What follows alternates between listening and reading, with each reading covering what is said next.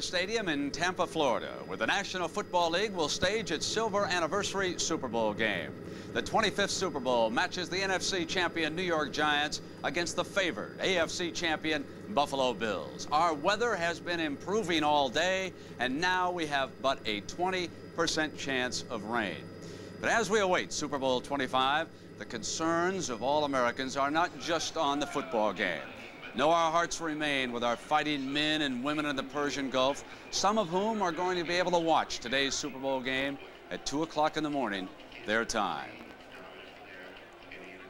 Good afternoon, everyone, and welcome to ABC's coverage of Super Bowl 25. I'm Brent Musburger. Now, normally a Super Bowl buildup is awash with celebrations, parties, and hype, but not this one. The biggest sporting event on the American calendar takes a backseat to the crisis unfolding in the Gulf.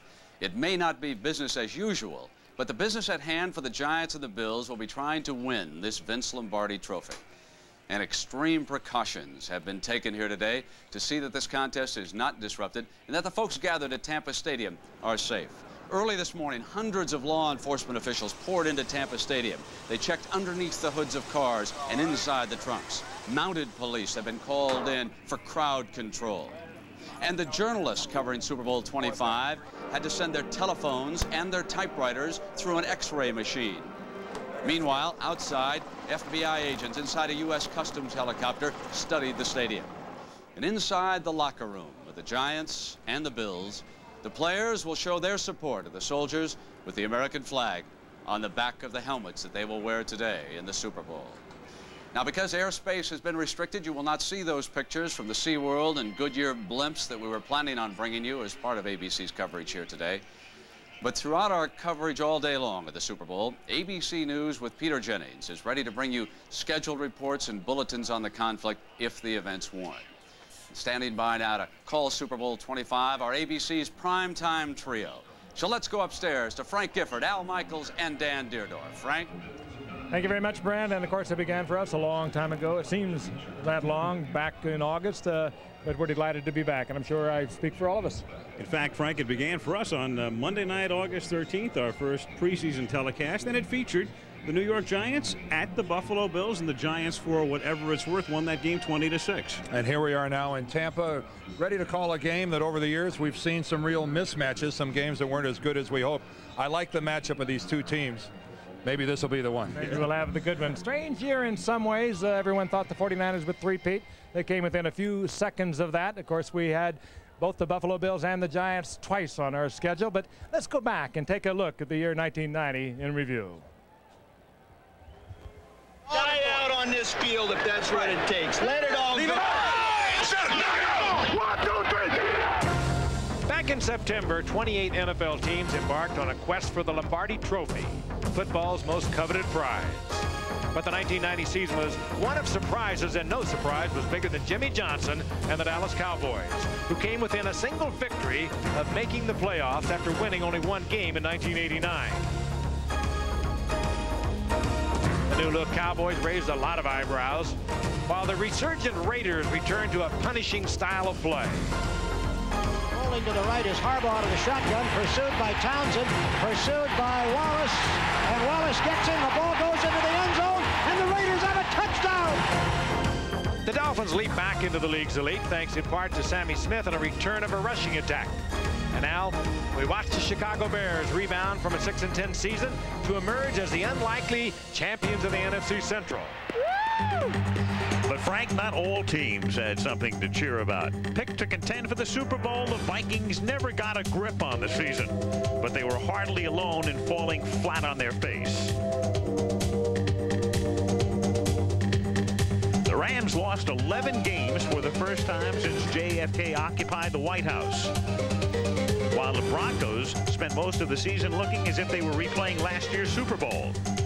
The big debacle, though, occurred in Cleveland, where the Browns lost a head coach and a club record 13 games. Some of the season's most memorable moments were provided by the quarterbacks. Case in point, Randall Cunningham, who reminded us that eagles truly can fly. Leaps into the end zone. Touchdown, Cunningham! In Houston, Houston, the focus was on Warren Moon, the master of the run and shoot, established the Oilers as a threat to score every time they had the ball.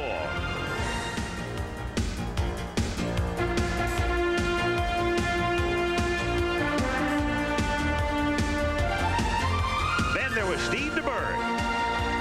Handoff to Okoye, pitches back to DeBerg. The flea flicker, and a long pass down the middle. Touchdown, Kansas City! The 36-year-old journeyman led the Chiefs to the playoffs against Miami. One play at a time's our way, guys.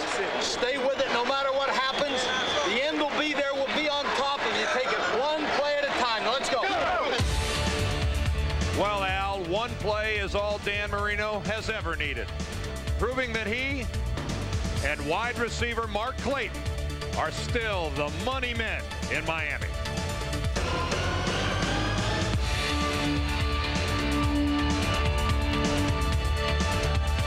An unprecedented 5th Super Bowl trophy was the 49ers' modest goal this season, and behind Joe Montana, they almost had it. Back to throw Montana. The short pass right flat. It'll be a touchdown for the 49ers. But the story in this year's playoffs has been Jim Kelly and the Buffalo Bills, who in the comfortable confines of Rich Stadium have scored at will against their 2 playoff opponents.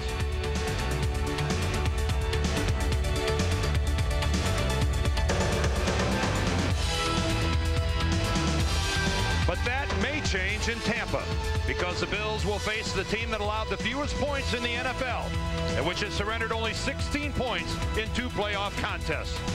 The New York Giants, like their coach Bill Parcells, not very flashy. They just win.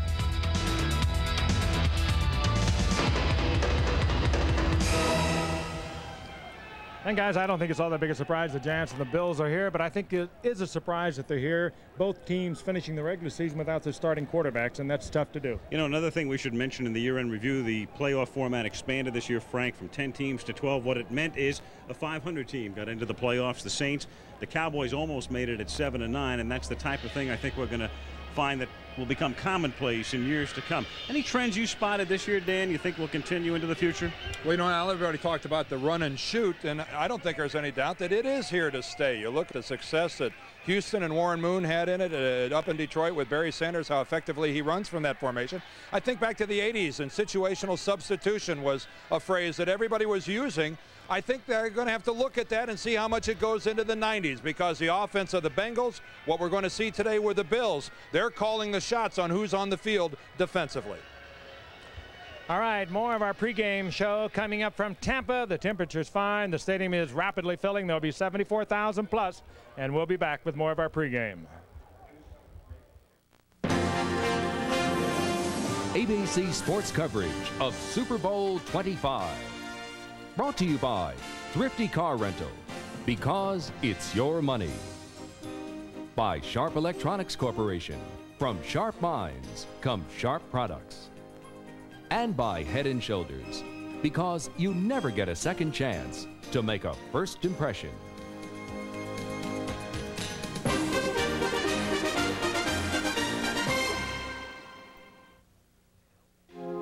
To help relieve her heartburn, her antacid uses aluminum and magnesium, but his is Tums, and Tums has calcium. 2 warring football leagues, the NFL and AFL, competed on the field for the first time.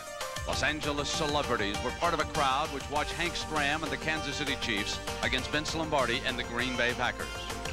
Max McGee of the Packers, who did not expect to play, wound up an unlikely hero, catching 7 passes, 2 of them for touchdowns. The key play occurred early in the second half. Lenny Dawson was driving the Chiefs for a go-ahead touchdown when Willie Wood intercepted this pass and returned it 50 yards. Today, the Super Bowl trophy is named for this man. Sprinkled throughout our pregame show, we're going to relive some of the moments from the previous 24 Super Bowls. Some you'll remember instantly, others are a little bit more obscure. Now, we said at the top of the broadcast that we would bring you regularly scheduled ABC News reports. Right now, we join Peter Jennings in New York. Peter? Hey, Brent, thanks very much. Obviously, while the country is distracted today, the major news in the Gulf today is this Allied air attack made by U.S. fighter bombers on an oil installation just off the coast of Iraq. It's really just off the coast of Kuwait, actually, south of Kuwait cities. General Schwarzkopf, the Allied commander, came along a little earlier today and said that using smart bombs, U.S. fighter bombers had moved in and mounted an attack on that very location where the Iraqis had opened the taps and were... By soccer field in Tampa. And the true test on that new side is going to come when the game begins in a couple hours. Now, still ahead of us here this afternoon, we'll profile the quarterback of the Giants. And we'll meet the owner of the Buffalo Bills. A look at instant replay. The two coaches will talk about their chances here today, and an interview with NFL Commissioner Paul Tagliabue.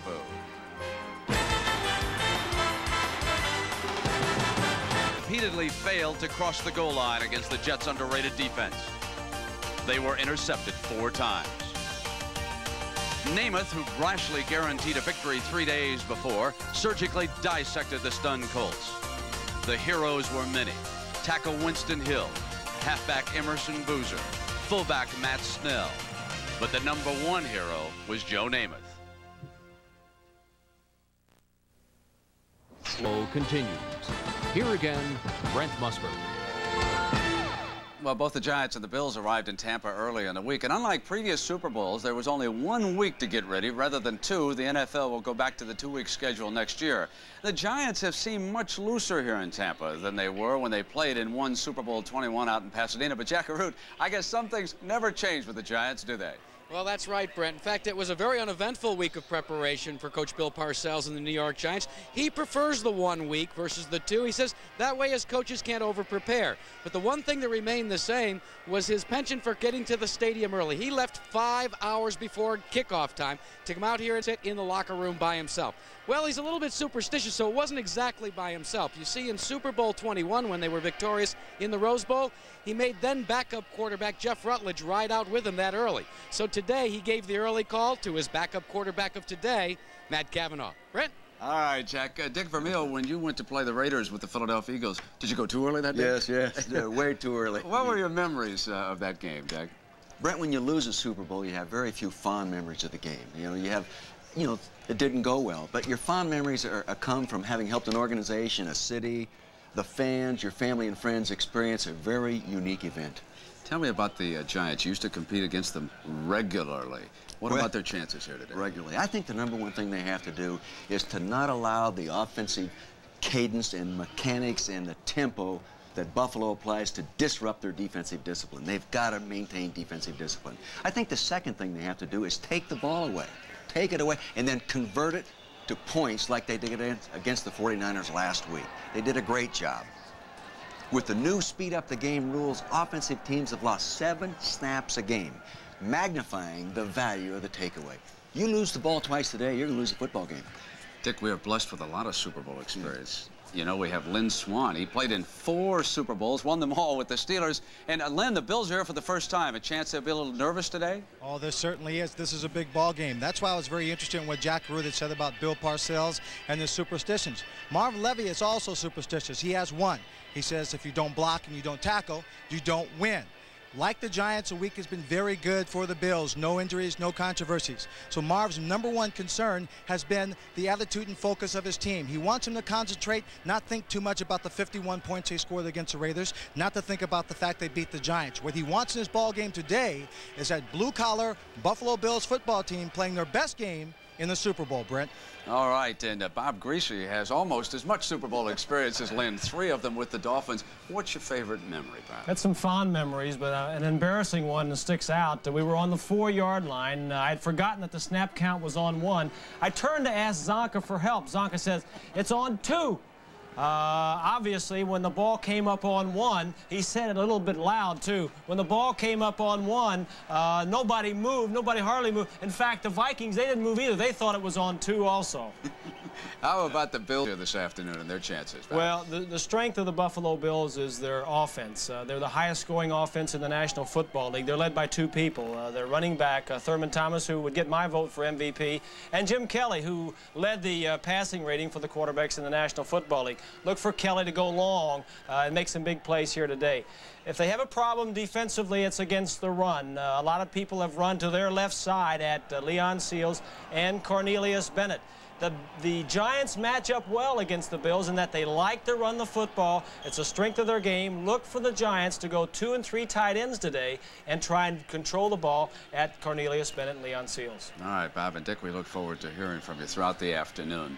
You know, spanning the globe, we see the increasing number of countries watching today's Super Bowl game. Some at odd times. For example, it'll be 2 a.m. over in Saudi Arabia.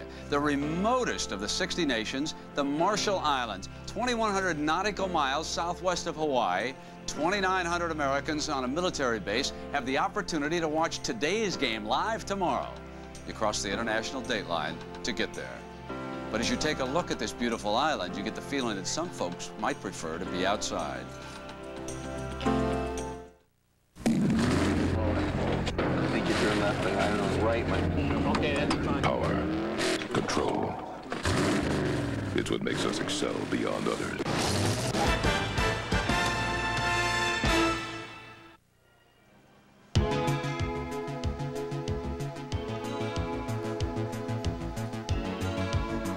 Back in 1891, this was the Tampa Bay Hotel, billed as the world's most elegant. Once headquarters for Teddy Roosevelt and his famous Rough Riders. Jack, they don't make nicknames like they used to.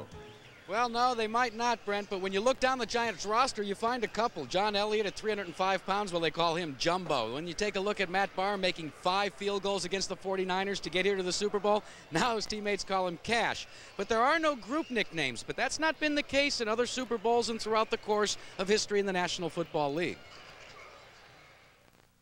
From Stettin in the Baltic to Trieste in the Adriatic, an iron curtain has descended across the continent.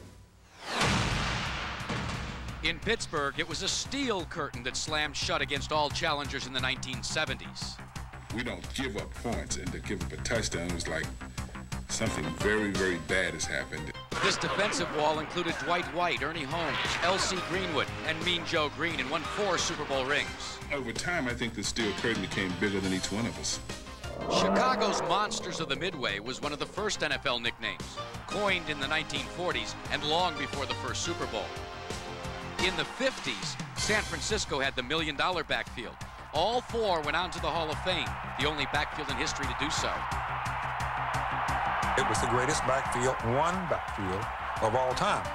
Why they called it $1 million backfield, I really don't know, because it should have been called maybe the $100 backfield, because that's what they paid us those days. Defenses started earning nicknames in the 60s.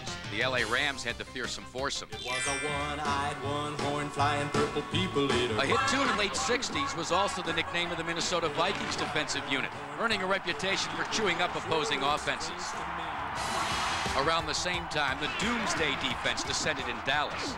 In 1973, the Dolphins' no-name defense, with no individual stars, helped win Super Bowl VII. The Orange Crush led the Broncos to Super Bowl XII. It's a nickname that Denver's defense has passed on year to year. In the 80s, the Dolphins had 5 players whose last names started in B.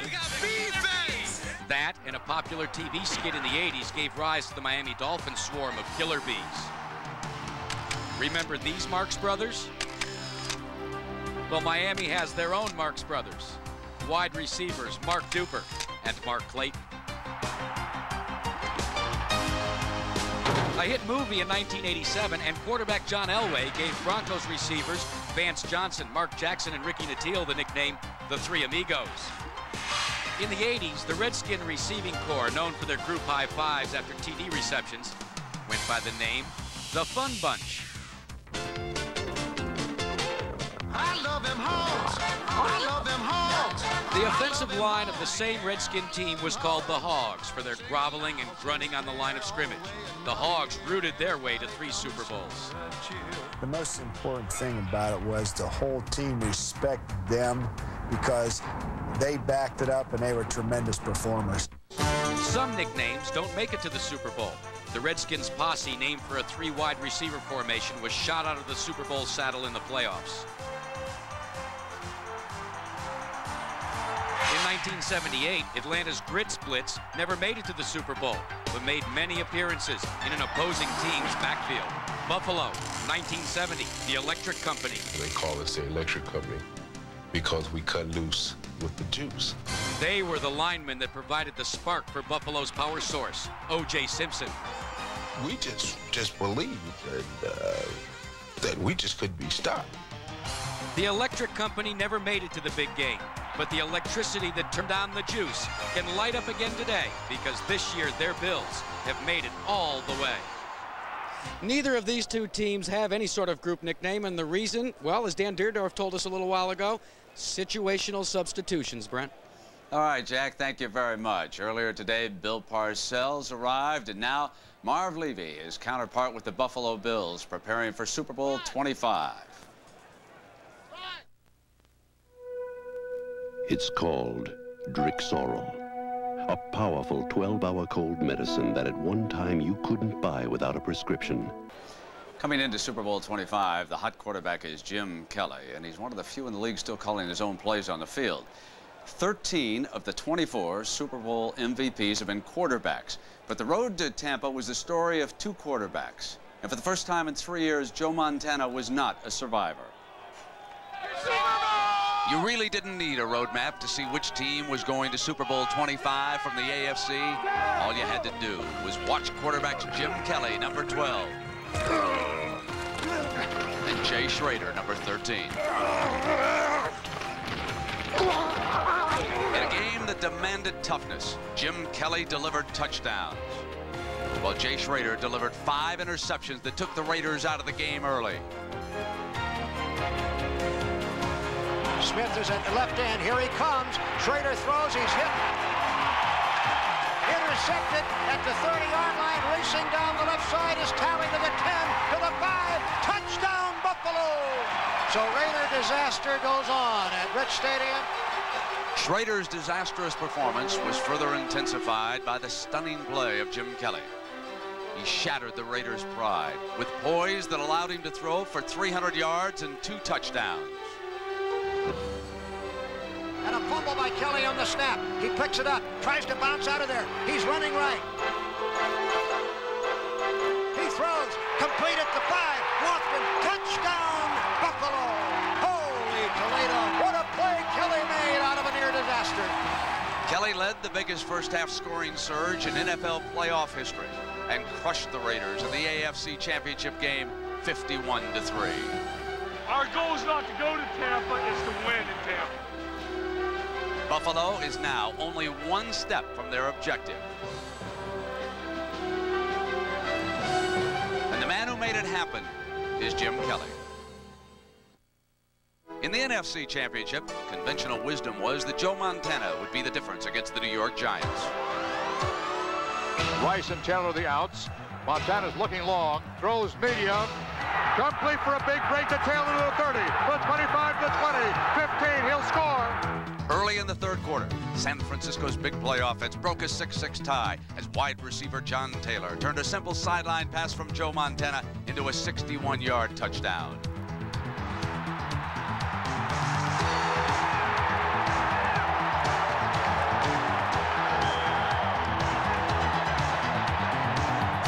Early in the final period, the Giants suffered an apparent fatal blow as quarterback Jeff Hostetler was dropped by Jim Burt and had to be helped off the field. The Giants responded by rushing, flushing, and then crushing Montana.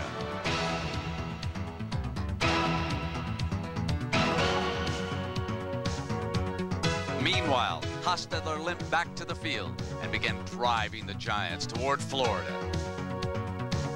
And completes to Bavaro at the 40-yard line. He's still on his feet and drags 3 tacklers with him. Joe Montana himself could not have done it any better. Rolls to his right, looks, throws, complete far sideline. Inside the 30-yard line. Fans are on their feet and screaming. Ball will be spotted at the 32. Snap, spot. Kick is away, it's got the distance.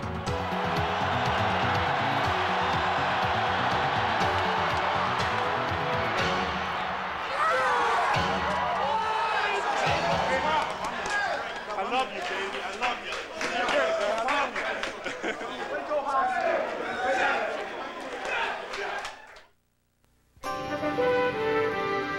up in the air for hours. Now you got to make up the time. Aren't you glad Hertz has a faster, easier way to rent a car? #1 Club Gold. No paperwork, no stopping at counters, nothing to slow you down. Hertz, we're America's wheels. You go straight to our gold parking area, where your car is waiting, ready to go. I'm gonna make it. Hertz, It's the fastest way to rent a car. An FBI trainee. A brilliant psychotic. I'm here to learn from you. Mind against mind. What does he do, this man you see? Clue for clue. I'll have you catch him, Clary. You know who he is, don't you? She's playing a game she can't lose. Tell me his name, Doctor. To find a killer, she must stop. The Silence of the Lambs, rated R. Special sneak preview February 2nd. Opens Thursday, February 14th. Hey! Well, I took a cold pill. It's Barty Take Contact with 600 tiny pills that last up to 12 hours. Finito. Contact saved the day. Thunder! There's a whole day's work in every contact. Question. How can you help stop America's growing dependence on foreign oil? Carpool. It can save 7.5 million gallons of gasoline a day. Let's put our energy into saving it. Join an all-star lineup Wednesday, February 6th. First, John Ritter's back. Yeah! But three's a crowd. Hey, was it good for me? It's Jamie Lee Curtis, Richard Lewis, and John Ritter together in the all-new Anything But Love. Then, it's an all-new Barbara Walters special with Julia Roberts. Forever love. I believe in that. Go figure. John Goodman and the Judds. I just can't accept that, not being with her on stage. It's the season premiere of Anything But Love, followed by an all-new Barbara Walters special, Wednesday, February 6th. When the Giants won Super Bowl 21, quarterback Phil Simms torched Denver. 26 consecutive points the Giants scored that day, but Simms must sit this one out because of that arch injury. Best react, Jeff Hostetler now has the opportunity to fulfill every backup quarterback's dream, win a Super Bowl. I don't know what it means, Brent, but Jeff has been very smiley and very upbeat as he's come in and out of the locker room over the last half hour. You know, when people talk about Jeff Hostetler, one of the talents that's often praised is his ability to scramble. So when I spoke to him earlier this week, I asked where that came from, how he learned it. And he said to me, in all seriousness, it probably came from the family chicken coop. He and his brothers constantly chasing each other around as they collected eggs. Now, when Jeff talks about the family farm in rural western Pennsylvania, his face flashes with happiness. So appropriately, that's where this story begins. Chores, not sports, were the #1 priority in the Hostetler home. Their farm, Dolly's Delight, with lots of animals and lots of children, is named for Jeff's mom. The Hostetlers cultivated a very close, very religious family. Each of the 7 boys and girls became excellent athletes. Jeff grew up playing football, basketball, and baseball, and was his class valedictorian as well. He's my little boy who has grown up and he has done things that he's dreamed about and that I've dreamed along with him. And they're coming true for him. In high school, Jeff led teams in 3 sports to state championships, but he was best known as #3, the star quarterback of the football team. He was a hard worker, also a linebacker on defense, and the punter. Like his 3 brothers, was recruited by Joe Paterno and Penn State as a quarterback, but the coach apparently changed plans. I don't think Joe ever came out and said that he wanted to make a linebacker out of me. My 2 older brothers had gone to Penn State as quarterbacks and ended up as linebackers. So Jeff took charge of his own football career and transferred to West Virginia University. He looks back on that decision as the pivotal point in his entire life. He finally played football the way he knew he could. He was a Rhodes Scholar candidate, and he met Vicki Nealon, whom he married right after graduation. There was just something interesting about her that caught my eye. It just so happened that she was also the head coach's daughter. So I was really risking a lot here because I took a lot of flack from teammates, but it was well worth it. In 1984, Jeff was drafted by the New York Giants. He never thought of himself as a backup quarterback, but in 4 seasons, Jeff never threw a pass. Instead, he did whatever he could. Late this season, though, with Phil Simms injured, Jeff was finally center stage again. And after beating the 49ers last weekend, he called his family, reaching his 5.5-year-old son, Jason. When I called him and I said, Jason, do you know where we're going? And he did come out and said, yeah, Daddy, we're going to the Super Bowl. And they're really excited to come down and not so much go to the Super Bowl, but to watch Daddy play. Vicki and Jeff have 3.5-year-old Justin and a third child due in April. Jason, their oldest, was born with a heart valve defect. I had a real tough time his first 11 months of life. It was a real struggle. It's a tough thing to talk about a little bit. I don't know why this just happened, but I'm just really thankful that you know, that I have a 5.5-year-old, and really blessed. Jason is, in Jeff's eyes, a miracle on earth, and he gives his father perspective on this weekend. When I look back over my life and say, you know, what was your greatest thrill? Even if we win the Super Bowl and I can say I'm going to Disney World, that won't be my biggest thrill in life.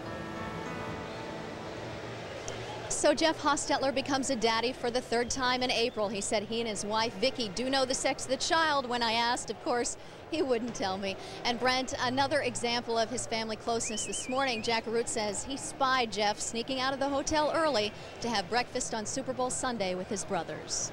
Thank you, Beth. And Jeff, wearing number 15 and warm up, is going to be fighting a numbers game here today, as Jim Kelly will be wearing the Super Bowl's luckiest number.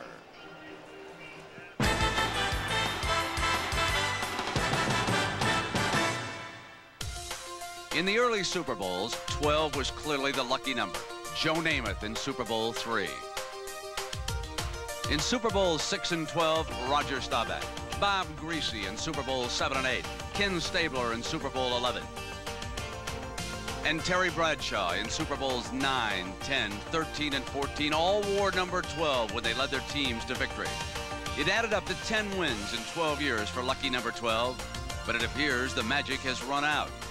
Since Bradshaw led the Steelers to victory in Super Bowl 14, a period of 10 years, no Super Bowl winning quarterback has worn the number. This company basketball game is a great idea. Yeah. It'll build togetherness, friendship, team spirit. So let's have some fun. Oh. You're all over me. Tell me, please, throw the ball, please. Stop. If you follow me again, you're going to be looking for the ball. There are a lot of ways to improve business morale. The best, the on-time delivery of Federal Express. Mr. Triola? What? Your package from Tokyo. Have a good one. Thank you. Federal Express. Absolutely, positively the best in the business. Extra strength Rolaids antacid. Stronger because it has more calcium carbonate. More than any Tums tablet. Extra strength Rolaids. 1,000 milligrams of calcium carbonate and salt-free. This settles it once and for all. Hey, Tom, why in the world would future Hall of Famer Nolan Ryan be shaving way out here in the Texas hills? I don't know, Mel. I guess he never knows when he'll be called upon to make a pitch. The big metal shaver, because even good old boys want to look good. Now, when life turns up the heat... Sorry, Mr. O'Hara. There's Degree antiperspirant. I just don't keep my Patty waiting at the altar. Body heat-activated Degree is different. So, sir, Patty says that we have a lot in common. Like what? Is it hot in here? Every time your body heat rises, Degree turns on extra protection. When life turns up the heat, Degree has you covered. Fishing. I love fishing. Degree, your body heat turns it on. Sharp. What goes into some of the world's most innovative business products? Sharp thinking. Why this high-resolution VGA notebook computer fits in your briefcase. Sharp thinking. It created Sharp's most advanced high-speed copying system. Sharp thinking. It made the world's first desktop full-color fax a reality, and the Wizard electronic organizer a necessity. The one way to meet new business needs with new technology is... Sharp thinking about business. News matters, and it matters where you get your news. ABC News is monitoring the war and the world 24 hours a day. Peter Jennings. Iraqis say that civilian targets are being... Ted Koppel. Is Saddam holding back his weapons? Updates on the hour. Special reports as events warrant. Complete coverage on every broadcast. The people of ABC News ask questions and get answers. in touch more than ever. More Americans get their news from ABC News than from any other source. The weather is nice enough we could have played this Super Bowl in Buffalo today. Lynn Swan, it's wonderful to have that city represented finally in a Super Bowl. It certainly is. Buffalo has been both supportive and patient. But you know, there were times when the city and this team were picked on and laughed at. But when the Raiders fell, there was just one emotion that the city and their #1 fans shared. It was pure jubilation, that moment last week when Buffalo won the AFC title, especially for the only owner the Bills have ever known, Ralph Wilson. I was stunned. You know, you always think about that, but you never count on it. You just hope for the best. And it was a great feeling when these fellows, they played hard all year. And, you know, I'm really proud of them and happy for them. Ralph Wilson was born and raised in Detroit. His family owned a small share in the Lions. When Lamar Hunt put together the upstart of the American Football League in 1960, he asked Wilson to sign on as one of the original owners. In the early days, these adventurers called themselves the Foolish Club, and for their first draft, pulled players' names from a hat. 4 years later, Wilson had assembled one of the best defenses in the AFL, winning back-to-back titles in 1964 and 65. The quarterback and a Ralph Wilson fan, Jack Kemp. You know, I think Ralph Wilson is one of the most beloved owners. He's the most friendly, one of the most friendly. There's a lot of great guys, but I think everybody likes Ralph. You can't help but not like him. After the mid-60s, the years were lean for Buffalo. They won just one game in 1968, earning the right to choose first in the draft. They didn't waste it. They picked the juice. O.J. won the NFL rushing title and took them to the playoffs once. But even O.J. wasn't enough. With O.J., we had a good team offensively. We didn't have any defense. I mean, O.J. would score, and then the other team would score. And I think if O.J. had had the ball last in the game, we would have won. But the other team happened to have the ball last, and they won because we couldn't stop anybody. Over the last 10 years, the Bills have rebuilt. To help in that effort, Wilson hired his daughter, Linda, as a scout. The only woman scout in the NFL. In fact, Ralph is special in many ways among owners.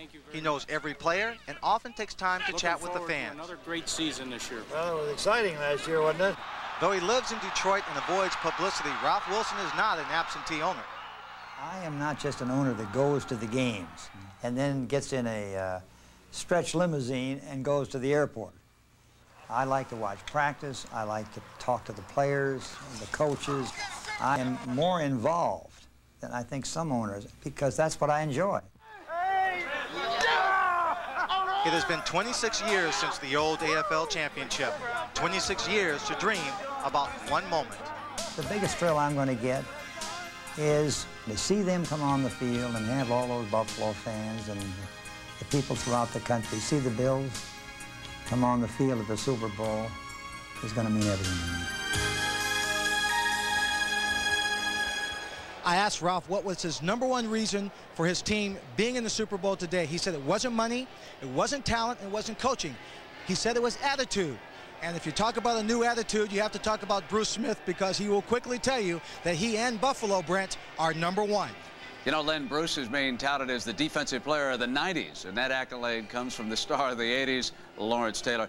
Interesting that both of those stars have battled the evils of drugs to put their lives back together. In the drug world, Beth Ruriak, as you know, claims far too many victims, and I know that you have a very warm look at an innocent one. Well, Brent, the drug war was the war that we were fighting before Saddam Hussein invaded Kuwait. And one of the heroes of that war is 12-year-old David Opon of New York, who was just getting to know the United States, its language, and its culture.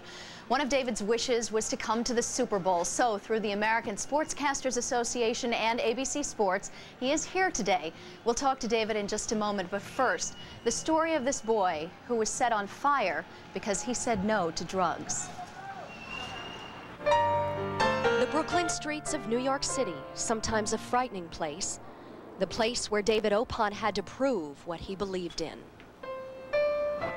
The day before his 12th birthday, David headed for school, but along the way, another boy forced David into an abandoned building, tied him to a pipe, drenched him with something flammable, then set him on fire. All because David says he refused to smoke crack. When the socks around his wrists burned through, David ran into the Brooklyn streets for help. Half of David's body was burned. Doctors only gave him half a chance to survive. Jesse Jackson and others came to visit. So did former President Ronald Reagan with the former First Lady. He's in our thoughts and prayers, and that he's a very brave young man and all. One day after the attack was David's 12th birthday. Hundreds of gifts and cards from strangers arrived. David's father, Luther, had brought his family to America from Haiti just 18 months earlier. Other children with David's defiance spoke out. I cannot believe that somebody would burn that boy for not taking drugs. If I was in his situation, I would probably say no too. And even if it might take my life, then I would say no. In the following weeks, David's family moved to another neighborhood. And 5 months later, David came home from the hospital. His healing skin would be a startling reminder. His words, though, would teach. I think all the parents gotta have some time to talk with their children about what happened, about drugs and how the world is today. David Opon, ladies and gentlemen, hero of the year. David, would you please come up and join us? It is not over yet, this odyssey of an immigrant boy who's become a hero in his new country. His body and soul continue to be toughened by scars, and yet David speaks to children with gentle honesty. They don't have to be scared, like if someone asks them to take drugs, they don't have to be scared, like take it. They have to be ready and have guts to say no. It's hard to say no, but someone gotta do it. The Brooklyn streets are frightening. But David Opon wasn't afraid then. He isn't afraid now. And David Opon is joining us now. David, what part of this weekend is the most exciting to you? The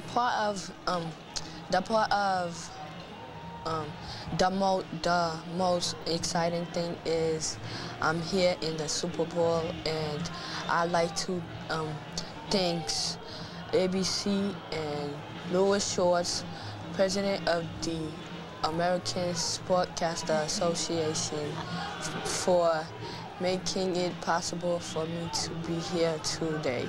I don't think I need to ask you who you're cheering for today, but go ahead, you can tell me anyway. Both teams are real great, so I'm going for both. I don't know. Oh! Yesterday it was the Giants, though, wasn't it? Yeah. Yeah, it was. David, I know that you're still going into schools, bringing your anti-drug message. So what is that message, if we could hear it, to the children of America? These young people stay away from drugs because drugs is a hard thing to do, and drugs is a mines is a hard thing to waste. So. David, have a wonderful weekend. And I will just one moment. I would like to say to all the youth in the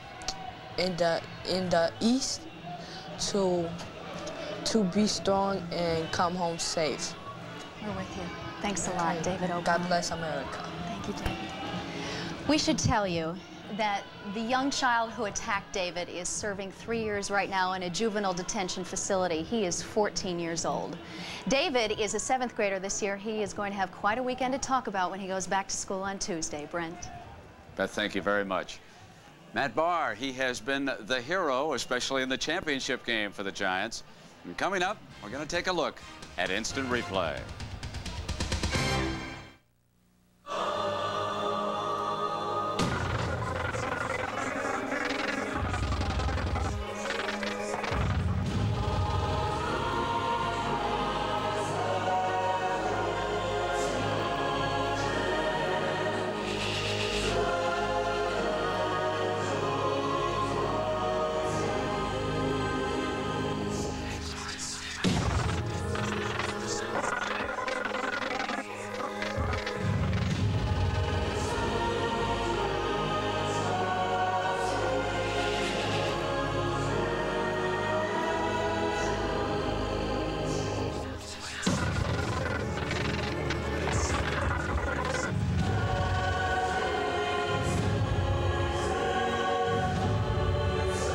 Whatever the mood, whatever the weather, there's an Audi that lets you take control. Today's Super Bowl game will be played according to NFL rules. The 30 minutes after the Super Bowl game will be played according to Davis rules. And we're Davis. Davis rules, special preview right after Super Bowl coverage. Wednesday, a daughter has her day in court. What are you gonna do, Dad? Have me arrested like you did Mom? A daughter has her way in court. This is your father's chambers. Your Honor, I can explain. Equal justice Wednesday.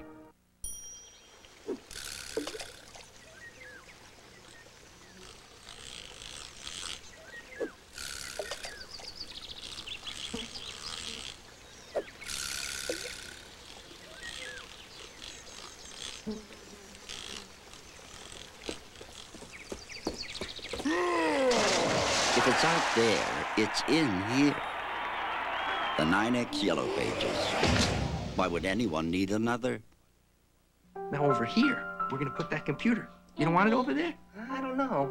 I think we should. When the moment comes to build your dreams, no card's better than Gold MasterCard. This corner's for your weight machine. With more buying power at nearly 3 times more places than American Express. This wall's for your trophies. No pressure, though. Yeah. Gold MasterCard, piece by piece, the best gold card to master the moment. Now this is a baseball. Wrap up Super Bowl 25 with Corey McFerrin tonight at 11:30. At this point, we're about an hour and 15 minutes from kicking off in Super Bowl 25, and at the top of the hour, we want to touch base with ABC News and Peter Jennings in New York. Peter? Okay, Brent, thanks very much. Just in case people have just tuned in, the military's had another go today at stopping the enormous flow of oil which has been spilling into the Persian Gulf.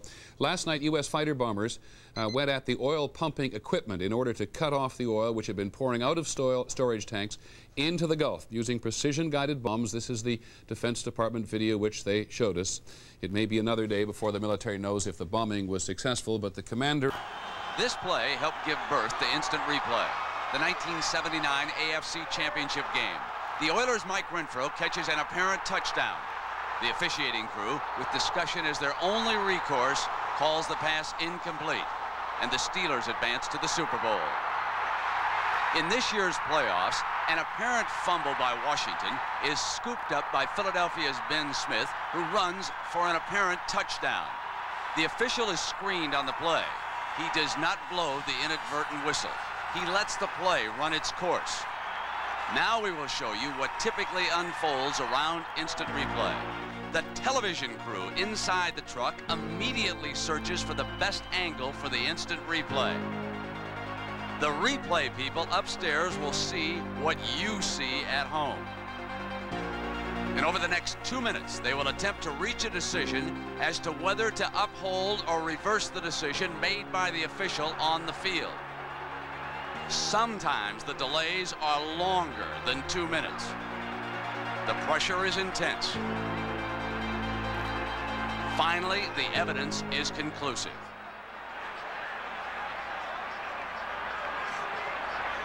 The replay official reversed the call. He ruled the runners down by contact, replacing the ball on the 6-yard line, first and goal. It's the feeling of, I'm sure, the large number of our officials that you'd much rather have a mistake corrected than perhaps a few days later be vilified for a mistake that was made if it was a bad mistake. Still, there are inequities. A playoff game provides twice as many cameras as a regular season game, thus cutting down the available angles and increasing the probability of the unseen. For today's Super Bowl game, the coverage will be extensive. The field will be blanketed by cameras covering all angles, but even this equipment cannot guarantee a perfect system. Super Bowl 21. This Denver pass was ruled incomplete, and network coverage did not provide a conclusive angle to reverse the call until too late. Then with all its problems, why did the teams vote to keep it? The fans expect it. It's part of their viewing process, and I would hate to think of us playing a season without it and having a Dan Deerdorf sitting up in the booth and pointing out the error that we can't correct anymore. And if we can continue to try to iron out some of the flaws that annoy people, I think that it should stay. We believe it takes too much away from the game, from the fans in the stands, the long delays, etc. And what we've seen, unfortunately, is a tremendous consistent inconsistency of plays to be reviewed and those that are not. A victim of the rule, Philadelphia owner Norman Brayman explains his negative position. The worst thing in the world is to lose a football game because of a bad call by an official. And it was very obvious to me, for example, during our game with the Washington Redskins, when I saw the review of the play, that the official was wrong on the field. But to have the darn thing take 5 minutes, and when one looks at all of the negatives attached to instant replay, I say let's just get better officiating on the field. Let's figure out a better way to improve the quality of our officiating in general, and I'm confident that that would be a satisfactory answer. Now, what's interesting here politically is that it was Norman Brayman who had passed, switched his vote, saved instant replay for this season. Dickie would vote against it. Do you agree with that? What's your feeling? No, I would vote for it. In fact, I am more for instant replay today than I was 3 years ago. In doing college broadcasts over the last 3 years, I don't know how many times I've left the stadium thinking the game might have been different if they'd had the advantage of instant replay. Bob? I'm for it. I think we do need to improve the quality and the performance of those in the replay booth, the official and also the communicator. Sometimes a retiring official on the field does not make the best replay official. You know, the other thing, sometimes the game announcers mislead the viewers at home. I think the game announcers need to be more up on the rules and also understand the complexities of the entire instant replay system. Yeah, well, Bob and Dick, certainly the fans want it. All the public opinion polls indicate that, and it will be used today here in Super Bowl 25. We'll continue with our coverage in just a moment.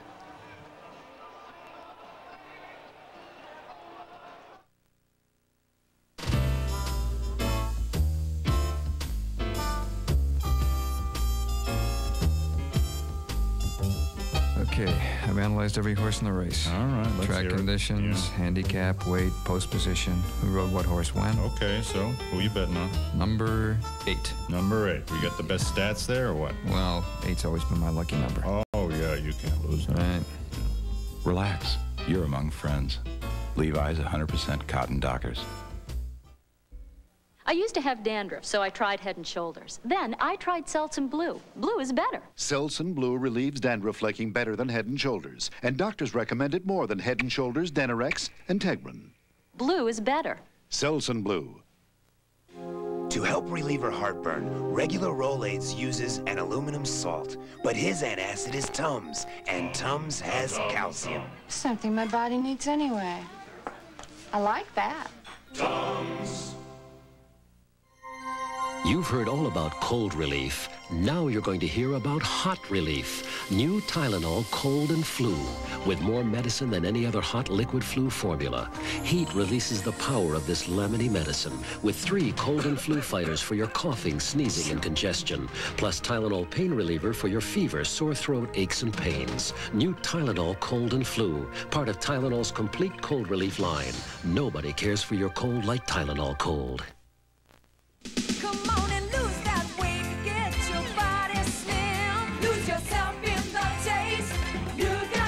Dynatrim, the weight loss plan from the makers of Centrum. Just blend for a delicious shake. Blend water for a creamy mousse. Or freeze it for a frozen treat. Come on, lose yourself in the taste. More delicious ways to lose it. Shake it, freeze it, creamy mousse it. You've never been so thin. Introducing Dynatrim. Lose yourself in the taste. Located 8 miles from Tampa Stadium is MacDill Air Force Base, and that's the headquarters for General Norman Schwarzkopf, the commander of our armed forces in the Persian Gulf. Primary function is the training there of the Air Force's F-16 pilots. Now, because of the crisis in the Persian Gulf, you can expect the players' celebrations to be somewhat muted today. In fact, the entire issue here has been the subject of controversy, and Beth Ruiak has more. Beth? Brent, I think whether you agree or disagree with showboating, as you said, it's going to be a lesser element today, although the signs in this pregame time are that people are still intent upon having a pretty good time. We do want to show you that there are some folks, particularly in the football world, that have made a real name for themselves. Here you see Ickey Woods doing his famous Ickey Shuffle. And And you're about to see Clarence Verdant of the Indianapolis Colts and his Verdants. And who can forget Neon Deion Sanders high-stepping as he does. Okay, the players have offensive coaches, defensive coaches, nutritionists, weight trainers, even psychologists, but until now, I don't think they've ever had a dance coach. Break it down.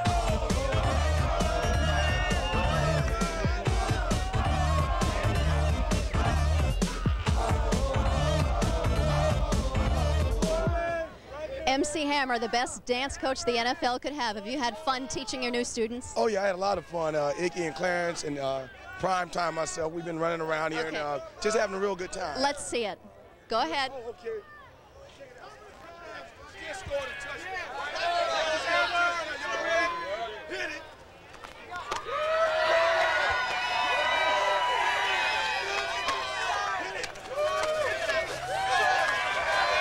Okay, MC, thank you very much. Tomorrow night, you're up for 7 American Music Awards, the event shown live on ABC. It'll be a bit muted like the Super Bowl is because of the events overseas. Well, you know, it's kind of like a situation where my mind is in two places at one time because, of course, I'm thinking about the situation, you know, in the Middle East. And at the same time, we'll be having the American Music Awards. So I'm going to dedicate my performance to the troops. But you are a sportsman at heart. You got your start via a pro sports team. Yeah, absolutely. Through the Oakland A's, I used to be the bat boy, and I used to also be an assistant for Charles O'Finley when I was very young, 10, 11 years old. So I had a lot of fun with baseball. And Mike Davis and Dwayne Murphy, formerly of the Oakland A's, they helped me get my start. Thank you for being our special guest today. Thank you. Back to you, Brent. All right, Beth, thank you very much. And it's almost hammer time for Marv Levy and Bill Parcells. We'll hear from the two coaches coming up. This week, Pepsi-Cola announced it was canceling the world's largest telephone call-in contest planned for Diet Pepsi on today's game. Pepsi made this decision following discussions with federal government.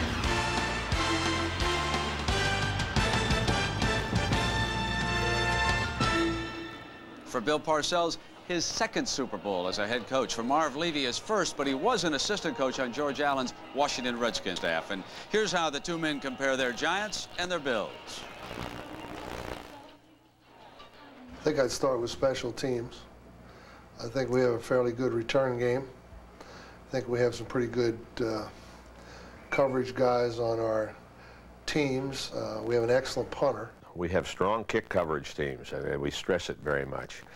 We have a variety of receivers that Jim Kelly can go to. I think our offensive line has been a strength, and I think we have improved as the year has gone on defensively. I'd like to have a little more explosiveness offensively. We don't have a lot of depth at the receiver position. I wish we were a little stronger along the defensive front in terms of size and heft. I would like to have a little more pressure on the quarterback than we've been able to muster throughout the course of the year. They're skilled people offensively. They spread you well. They can throw it to almost anyone, and they have an excellent runner. Their defense combined with their strong running game has given them a tremendous possession time advantage, we think, over the year, particularly in the playoffs since they've come into it. That they've had some difficulty with people in the running game from time to time. I wish I could say we found some, and we don't. We don't think, listen, there's the fellow we have to go after, or we're going to run left or right or something like that. We don't see him. That's why the Giants lead the National League in defense right now. You try to use his athletic skill, which is the ability to run, move, and integrate that into your offense, which we've had a month to attempt to do now. His ability to move, his mobility buys him time. He's got a lot better arm than many people might have suspected before he had his opportunity to play as much as he's playing right now. I think it has also loosened the Giants' approach to offense a bit. I think they're doing a lot more play-action passing. They're doing a lot more of it on first down. Big, strong arm, experienced, can get the ball just anywhere he wants to. and seems to be playing a little more within himself than in the past. He has the flair that you'd like in a quarterback. He's tough-minded.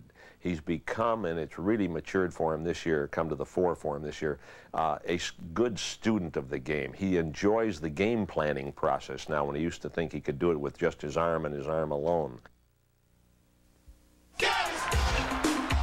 MC Hammer, rap star and Pepsi drinker. Well, today, we secretly replaced his Pepsi with Coke. Let's see what happens. Only one franchise accomplished this, and it was the Raiders out of Oakland and later Los Angeles. But what's interesting is the last time it occurred was right here on this field. So the Giants will be attempting to duplicate what the Raiders did against Washington, because they were beaten by Buffalo in a regular season game 17-13. And Al Michaels, I wonder if that'll give the Giants a little more incentive today. You know, I think it's worth reviewing that game, Brent, but before we do, consider the scenario going in. It took place on Saturday, December 15th. It was a nationally televised and much anticipated game, but it was a much more important game for the Bills. Both the Bills and the Giants were 11-2, but the Giants had already clinched not only a playoff berth, but the NFC East. Meanwhile, the Bills were in a real dogfight with Miami, with the Dolphins to come the following week. The Bills really had to win that game, and they did 17-13. And Frank, not only did the Giants lose the game on the scoreboard, but they lost a very vital element as well. Indeed, their quarterback, neither team, of course, knowing that they would be losing both their quarterbacks in that particular game. And as you pointed out, the Giants had already clinched, and they actually moved the ball very well in the opening part of that game. Phil Simms was having a great year before he was injured in this game. And here is Phil leading the league in passing, as a matter of fact. Phil on the rollout and finding Stephen Baker on the sidelines, and then down he went with a strange injury, a broken bone in the arch of his foot, gone for the season. And in came Jeff Hostetler, who hadn't played much at all since the Phoenix game earlier in the year, and he obviously was tentative. This one he rifled into the ground, and he had a bit of a problem in moving the football. And nevertheless, the defense for the Giants, when Kelly went down, they really attacked Frank Wright, Kelly's replacement. Very physical. As you can see, Collins with the big hit on the sideline, Taylor with the sack, and then it would be Marshall who did the same kind of a thing. So the Giants played consistently defensively, and as we well know, Hostetler began to grow in the job, and he's grown in the job, and he might be the best quarterback for this particular game. Well, Dan, talking about the similar scenarios, the Bills also lost their quarterback, but a whole other story. Simms watches this one in street clothes, but Kelly is back, and then some. And I don't think that's what people thought when we first saw it. It looked like it was going to be Jim Kelly that was going to be out for a long time, but it was good news for the Buffalo Bills. And when you look back to that game, yeah, they needed the game because of home field and all that, but this was a chance for Buffalo to play one of the NFC bad boys, one of the NFC bullies. And of course, Jim Kelly knew it, and he had his club going like he always has them, going early and strong. This might be their strongest play, the crossing pattern to Andre Reed. One of the Giant mistakes last time was the fact that they missed a lot of tackles. And it just doesn't have to be deep. They can work that pattern short. You'll see it could go long, but here just as effectively, it's good for about 5 yards. Even in short yardage, even on the goal line, it's still the shotgun formation, and the series pays off. Andre Reed gets the early touchdown. The Giants gave up 2 touchdowns on Buffalo's first 2 possessions, and the game settled because of the loss of Jim Kelly.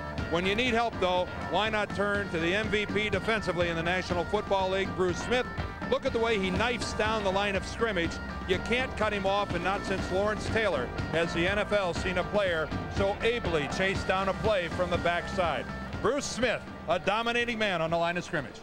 And all that took place 6 weeks ago. In NFL terms, that's ancient history. Super Bowl 25 from Tampa. The pregame show continues. John Goodman is King Ralph. You know, and sometimes when you hurry up occasionally, just occasionally, there's a mistake.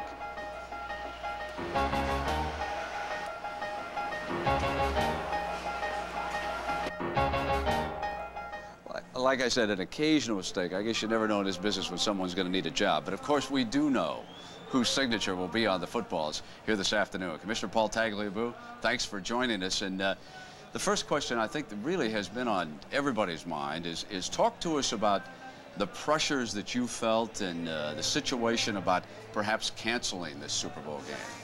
Well, I think the pressures that I felt are the same that we all feel as Americans. We know what our priorities are. Our priorities are peace and freedom, and we know what the armed forces are doing for us all in the Mideast. So we've kept that in perspective, and I think in that way we know what's going on this week. Commissioner, you'll be glad to know that all the troops over in the desert are watching us right now, and of course all of us want to send along nothing but the best, and great support is being shown. Both teams will have the helmets on the back. But when you put away the NFL ball with Paul Tagliabue's signature on it today, football is not going to go away until next fall. In fact, there's a brand new league debuting, a couple of continents involved. There you can see Frankfurt, London, Barcelona, Montreal in Canada, and of course they'll be joining teams in the United States. And the World League will premiere here March 24th with the New York Knights taking on Barcelona. And as Dick Vermeil joins us now, Commissioner, I want to ask, what is the relationship between the NFL and the new World League? Well, 26 of our teams own the World League. And so it's backed by the National Football League owners and backed by the tradition, history, and the skill of the National Football League. And we're very, very excited about the World League of American Football. Now, will some of the experiments be tried there before perhaps you incorporate them in the NFL? Is that the idea? Well, I don't think it's that formal, frankly. I think they'll be experimenting with exciting things, and we'll be experimenting with exciting things like we did this year and shortening our games a bit, and we'll all work together for the betterment of pro football internationally. One of the experiments you're holding, Dick, can you explain to us what that helmet is? Well, this helmet may look like any other football helmet, but it's different. It is equipped with a receiver so the coach can talk to the quarterback. And they say by midseason they're going to have a microphone in it so the quarterback can talk back. Now, I don't know how good an idea that is, but there are other fringe benefits, such as the coach being able to alert the quarterback he's about to be blindsided. We get rid of in the grass ball.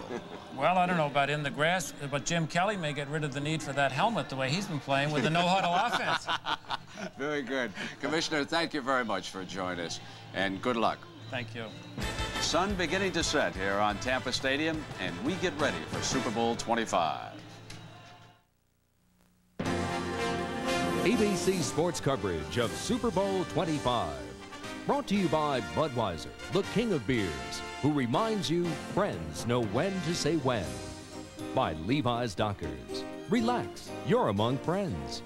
By the great taste of Diet Pepsi. You got the right one, baby. Uh-huh. And by Universal Pictures' new comedy, King Ralph, starring John Goodman and Peter O'Toole. Preparing in Saudi Arabia to watch a football game. Let's take you now, Judd Rose, ABC News.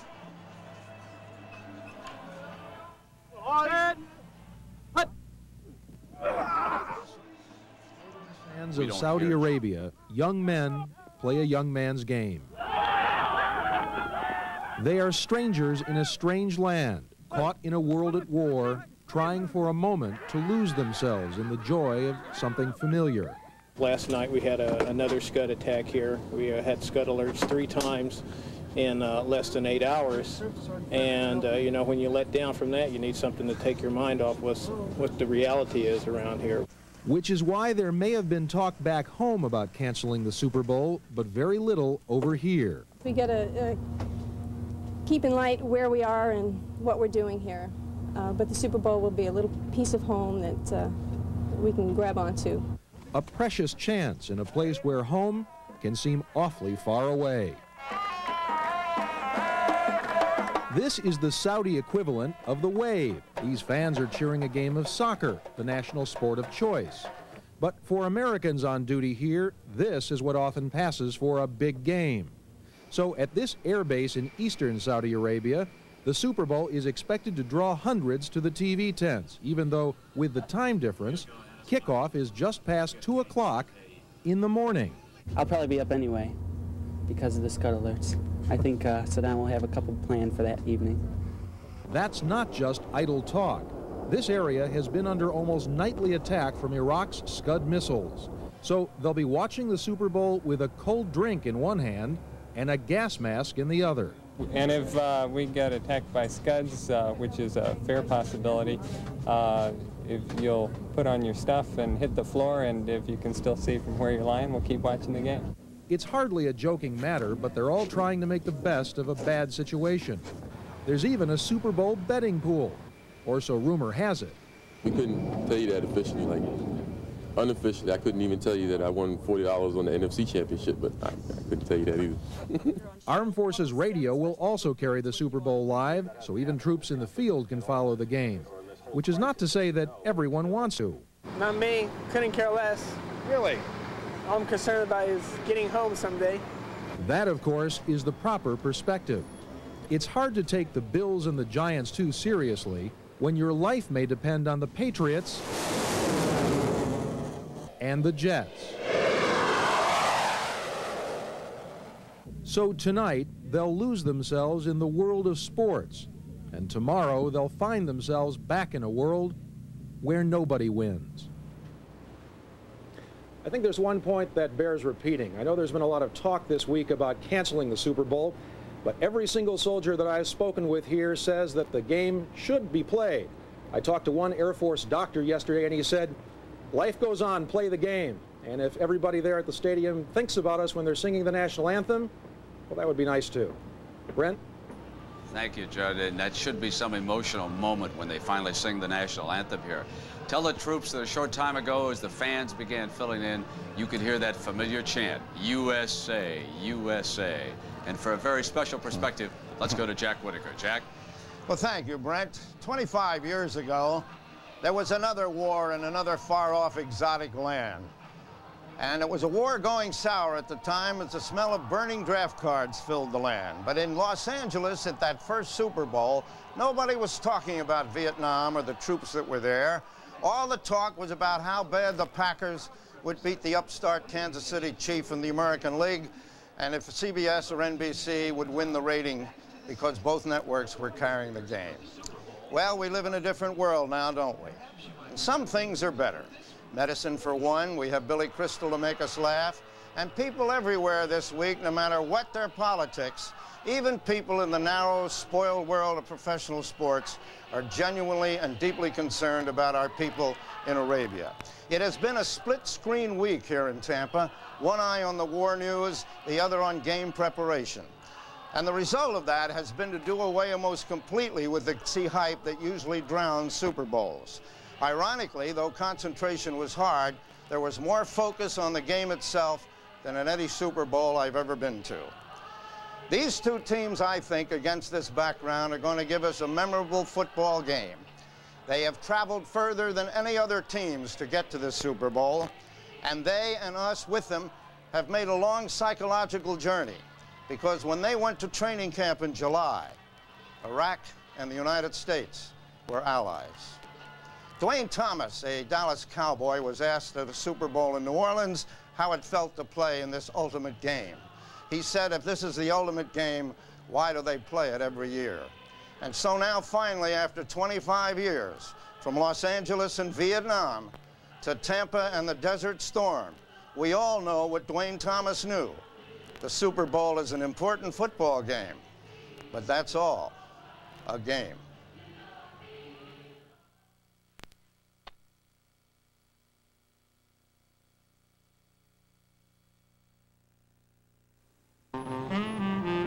They let you out of your cage for 3 whole days. You're going to get as far away as you can. So you call a rent-a-car company that gives you a great weekend rate and free unlimited mileage. Hurts were America's wheels. We give you a lot of weekend for your money. That's why America made us #1. Hurts were America's wheels.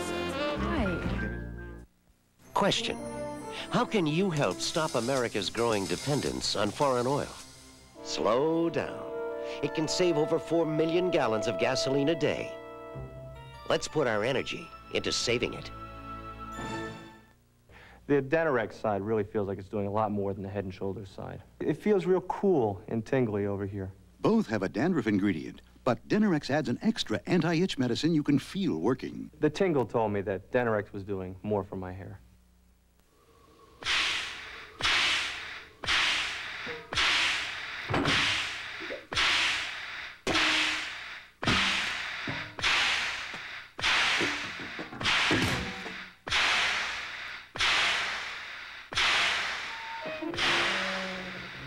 and less time at the pump.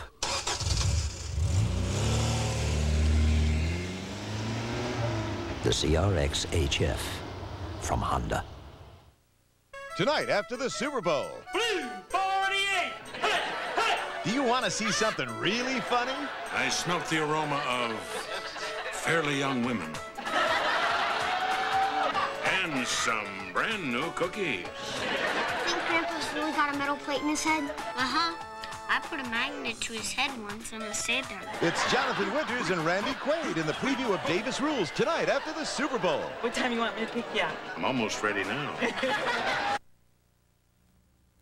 ABC Sports coverage of Super Bowl 25. Brought to you by Hertz. Whether you rent a car for business or pleasure, Hertz is America's wheel. Welcome back to Tampa Stadium as it begins to fill now for Super Bowl 25 with the Buffalo Bills a solid touchdown favorite over the New York Giants despite the fact that the NFC has won each of the last 6 Super Bowls. Now in the middle of the field is that turf which was torn up late last night. Len Swan and Jack Arute have been watching and talking with the players. And Len, will there be any footing problem down there in the middle of the field today? According to everyone I talked to, there won't be. Darryl Talley checked it out and thought the field was a little soft in the middle, but not a problem. And keep in mind, Marv Levy was a coach in Kansas City where George Thoma's from, and he has the utmost confidence in him. One other note, the only person I saw that was nervous today was Rick Tootin, the punter. Keep in mind, during the playoffs, he only punted 3 times for an average of 40 yards, so his nervousness might come through in his kicks, Brent. All right, Jack, yesterday at practice, the Giants, though, were not pleased with the turf. What did they experience during the pregame warm-up? Well, the first thing, Brent, they experienced a surprise when they got here. Most of them didn't even realize that the turf had been replaced. I checked with some of them, specifically Bart Oates, and he said, I'm a little bit concerned about it. I checked with Jeff Hofstadler. He said, I'm very concerned about it. But I'll tell you, Jack, I don't intend to spend a lot of time out there. I asked Matt Barr about it, and he said, we certainly won't try a field goal from that distance. All right, Jack, thank you. And, of course, we all recall the great Super Bowl 10, that Len Swan catch. He was such a ballet performer in that game. But let me tell you, he was not the answer to the trivia question receiver who came out of that game.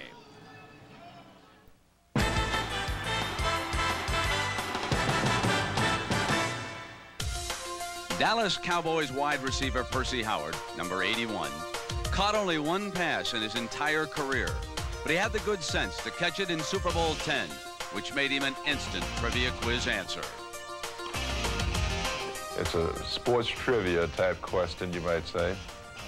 And they ask it very frequently. I'm sure that everyone in this area by now, they know what the answer is, but people keep coming up with the question. And I'm driving down the street and I'll hear it on the radio, and I said, I can answer that, you know. What people don't realize, however, is that when Roger Staubach brought the Cowboys to within 4 points late in the game, Howard very nearly went from being a trivia quiz answer to a bona fide Super Bowl hero. Prior to the Middle East crisis, Coca-Cola scheduled a Super Bowl promotion, which will be aired later. However, we also want to recognize what is truly important, our men and women serving in the Persian Gulf.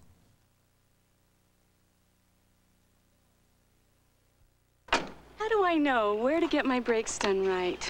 Come to Midas. You get a lot of value for the price, plus peace of mind, knowing the job will be done right. That's why more people come to us for brakes, knowing that nobody beats Midas. Nobody.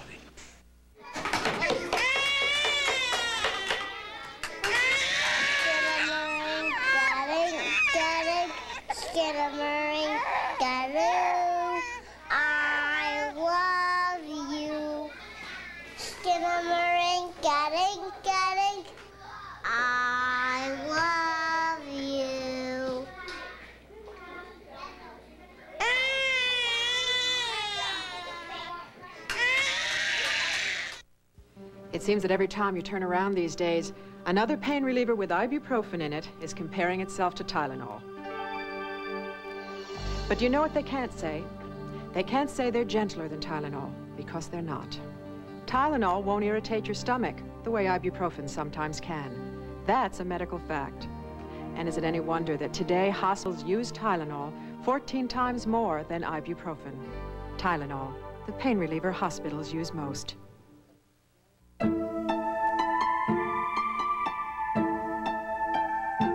In 1989, the Honda Accord was the best-selling car in America.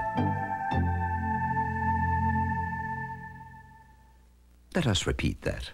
In 1990, the Honda Accord was the best-selling car in America. Thank you.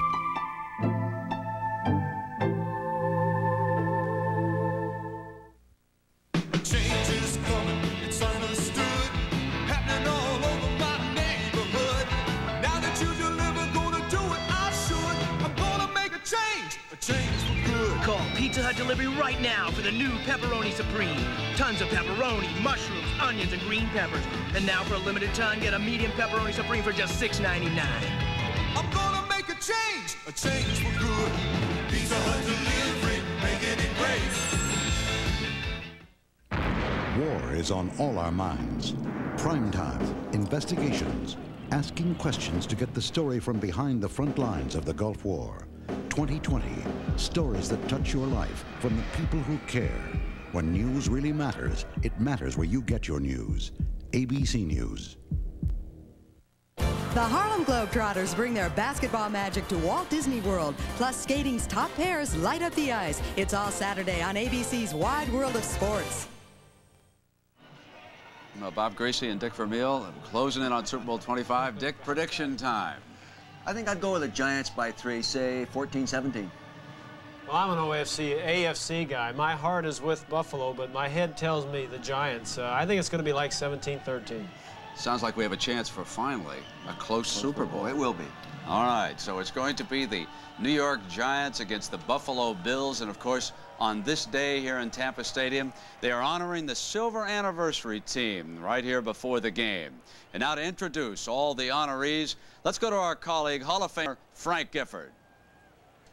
Many of the NFL's top players have competed in the Super Bowl since the game began in 1967. This fall, with fans like you doing the voting, the best of the best were selected for the silver anniversary all-time Super Bowl team based on their performances in the first 24 games.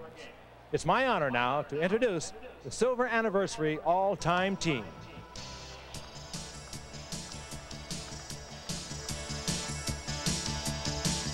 At the defensive tackle, a man who played a key role in all 4 Super Bowl victories of the Pittsburgh Steelers, Joe Green. From the Dallas Cowboys, the co-MVP of Super Bowl 12, who helped the Cowboys defeat the Broncos 27-10, Randy White. At defensive end, another member of the Steel Curtain and a 4-time Super Bowl starter, L.Z. Greenwood. And the starter at left end for the Dallas Cowboys in 3 Super Bowls, Ed Too Tall Jones. At the safeties, the hard-hitting, strong safety from the Pittsburgh Steelers, Donnie Shell.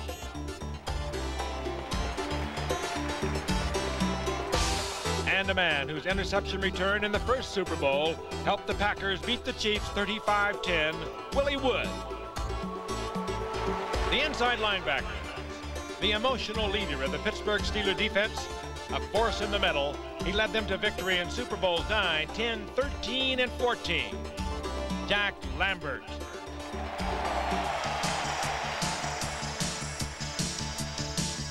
Famous for his on-the-field stare, the intense leader of the Bears defense is one of only 2 active defensive players chosen to the anniversary team. He led Chicago to victory in Super Bowl 20, Mike Singletary. The outside linebacker, another representative from the Pittsburgh Steelers defense. He combined with his teammates to hold the Vikings to 17 yards rushing in Super Bowl 9. A veteran of 3 Super Bowls, Jack Ham.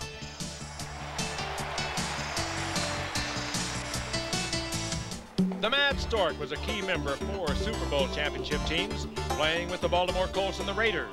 His massive 6'7" frame also allowed him to be a potent force on special teams. Ted Hendricks. The cornerbacks. A mainstay at right cornerback in all 4 Pittsburgh Super Bowls. A member of the Steelers from 1970 to 83, he is the 6th member of the Steeler defense to be selected to the anniversary team, Mel Blount. A veteran of 4 previous Super Bowls, this defensive back from USC has played both safety and cornerback for the 49ers. a permanent fixture in the San Francisco secondary for a full decade, Ronnie Lott. The punter, a first-round selection by the Raiders in 1973. He punted in all 3 of their Super Bowl victories, Ray Guy. The head coach, he led the Green Bay Packers to victory in the first 2 Super Bowl victories. A legend in the NFL, Vince Lombardi, represented today by his son, Vince Jr. The kicker. This Kansas City Chief was deadly from long range, as the Vikings discovered in Super Bowl IV when he kicked 3 field goals, Jan Stenerud. The kick return specialist is a man whose long returns in 2 Super Bowls have provided the San Francisco 49ers with excellent field position, John Taylor. The offensive tackle. Now the head coach of the Los Angeles Raiders. He did not allow his Viking opponent 1 tackle in Super Bowl 11. Big Art Shell. Vince Lombardi described him as the finest player I've ever coached. Former Green Bay Packer great Forrest Gregg. At guard, along with Art Shell, he anchored the left side of the Raiders' offensive line. He wears 3 Super Bowl rings, Gene Upshaw. The right guard for the Packers in Super Bowls 1 and 2. He dominated the AFL's best, Jerry Kramer.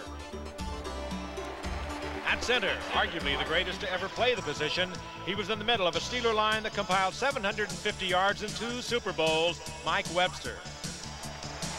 The quarterback is probably best remembered for driving the 49ers 92 yards for the winning touchdown in the closing seconds of Super Bowl 23. But he has also led San Francisco to 4 titles and has won the MVP award 3 times, Joe Montana. The wide receiver. The MVP of Super Bowl 23 came back the next year to catch a Super Bowl record 3 touchdowns. After 2 games, he has catapulted himself to 2nd on the all-time receiving list, Jerry Rice. The acrobatic one, who was instrumental in 3 Steeler wins. He was voted MVP in Super Bowl 10 after making 4 spectacular catches for 161 yards. Lynn Swann. The tight end was a devastating blocker, and as a receiver, he caught 4 passes for 70 yards and 1 touchdown to help the Raiders defeat the Vikings in Super Bowl 11. Dave Casper. At running back, the 8th Steeler to be elected to the team and the all-time leading rusher in Super Bowl history. He was the MVP of Super Bowl 9. He has rushed for 4 Super Bowl touchdowns, Franco Harris. The only Miami Dolphin to be voted to the Silver Anniversary team, the MVP of Super Bowl 8. He averaged over 5 yards a carry in 2 Super Bowls. And in Super Bowl 7, he helped the Dolphins cap off a perfect season, Larry Zonka. Ladies and gentlemen, the Silver Anniversary all-time Super Bowl team. And now we await the crowning of some new Super Bowl heroes here this afternoon in Tampa. That wraps up our pregame show. A reminder, coming up at halftime, Peter Jennings and ABC News with a full report. Sit back and enjoy the Super Bowl on ABC. ABC Sports coverage of Super Bowl 25. Brought to you by Pizza Hut Delivery. All over America, the switch is on to Pizza Hut. Pizza Hut, making it great. And by Honda, maker of fine quality automobiles. Test drive a Honda at your local dealer today.